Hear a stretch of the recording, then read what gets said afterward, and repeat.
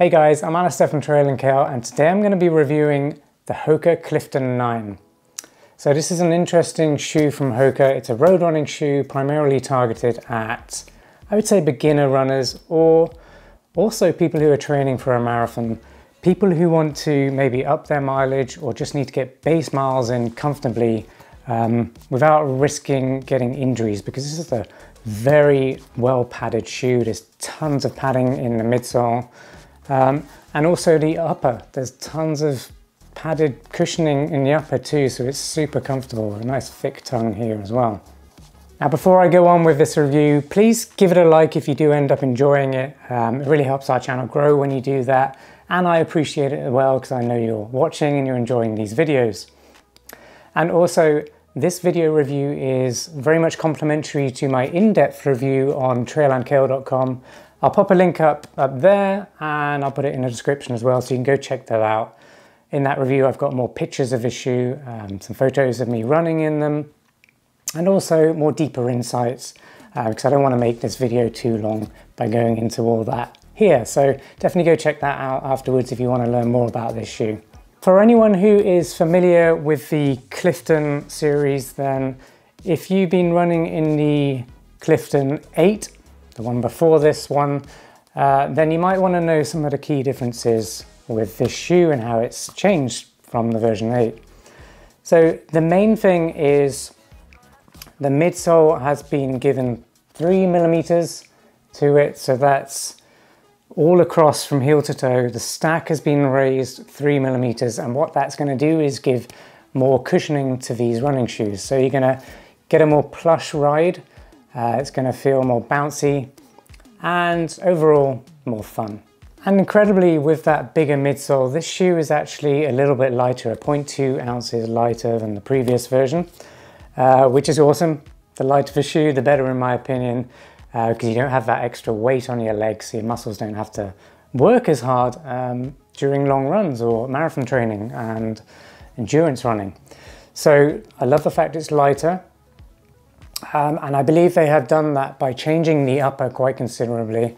So it's now a one-piece upper mesh. It's very breathable as well, but this is all one piece going all the way around, and the seams join at the heel behind this articulated heel design here. So that's also covered up with some nice tape here, which has reflectivity built in. So this is the only area on the shoe where there is reflectivity, and that's on the heel.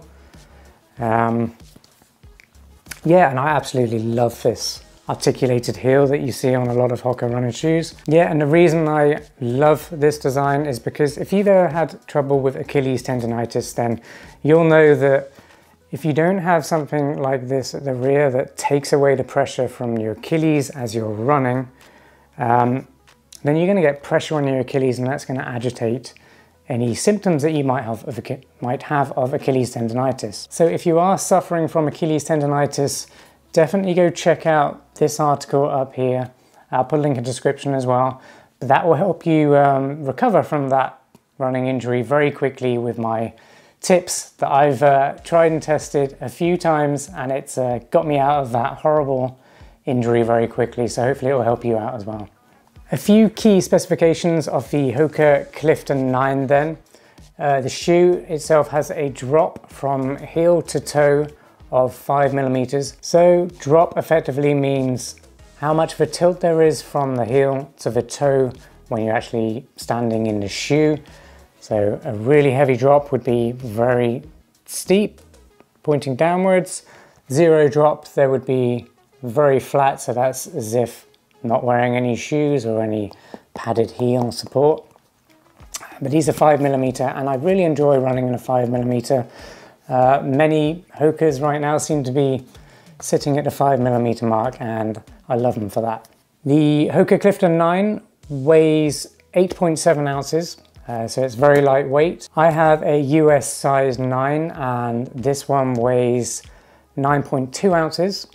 Which is very light for such a heavily padded shoe, which has so much cushioning and comfort.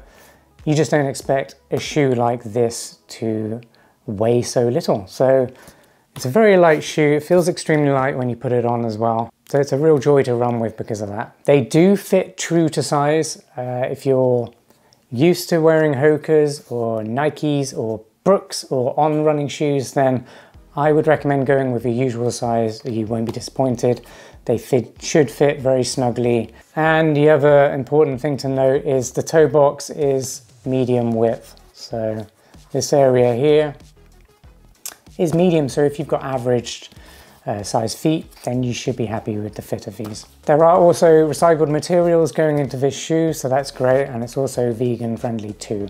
A few of the standout features of the HOKA Clifton 9 then, I would say would be, firstly I'm going to mention the upper, which is this section of the shoe, everything above the midsole. So I'm going to be talking about the tongue, this articulated heel, the lacing system, and basically the engineered mesh that is used to create this upper material that wraps around your foot. I really like it. There's tons of padding around the edges. It's just super soft on your feet. The tongue, which is gusseted as well. Really nice. There is a loop on the tongue, and what that means is your laces can go through there and it stops the tongue from traveling when you're running. And it does a really good job of that as well. The upper is very breathable. I like to test breathability of uppers by putting my hand in the shoe and then just blowing through the material like so. And that tells me how much airflow goes through, and of course how much airflow can go out and allow your feet to breathe and regulate temperature.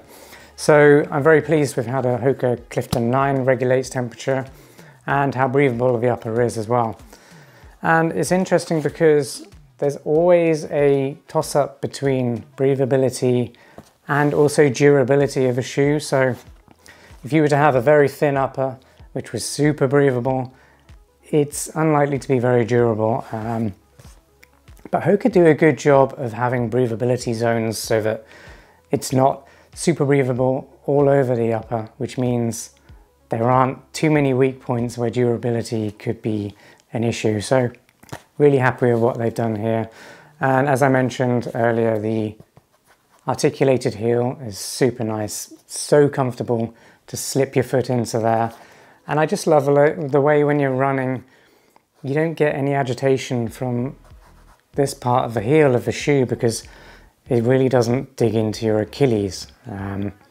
It allows your foot to kind of just rock back and not push on this section. And I really like that. The second important feature to mention then is the midsole, which as you can see is pretty striking. It's super plush, very bouncy feel to it, a lot of fun to run on.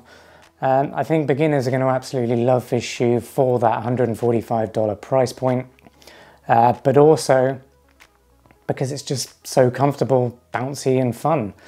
And when a shoe's like that, that basically keeps your motivation high. It makes you want to go back out and run more and more just because it makes running on roads that little bit more fun. The cushioning also makes that run feel that much easier as well. So once you complete your run, your feet are going to feel more fresh than, say, a more minimal shoe. So fresh feet and less chance of injuries, and why wouldn't you go for that? Especially when you're a beginner runner and you're upping your distance. It's a very crucial stage of your training when you first start running because you don't want to overdo it or overtrain, because then that could set you back weeks, maybe even months, and it might put you off running altogether. So you really have to start with a comfortable shoe. You don't want to maybe invest too much money in that shoe because you don't know if you're going to stick with running. So for those reasons, I think the HOKA Clifton 9 is a great shoe for beginners. And it's also a very good shoe for people training for a marathon because similar reasons, it's a very comfortable ride, it's fun, you can get through many, many miles of training in these shoes. And your feet will feel fresh at the end of those long training runs. So for $145, that's certainly worth it in my eyes, just to get that base mileage up for marathon runners. The other interesting feature then is the Durabrasion outsole. Very nice, very grippy, and HOKA has made it more durable than the previous version, the version 8 of this shoe. So yeah, grip's very good. Can't complain about anything there. Quickly going over the performance of this shoe then, I've been having a lot of fun running in the HOKA Clifton 9.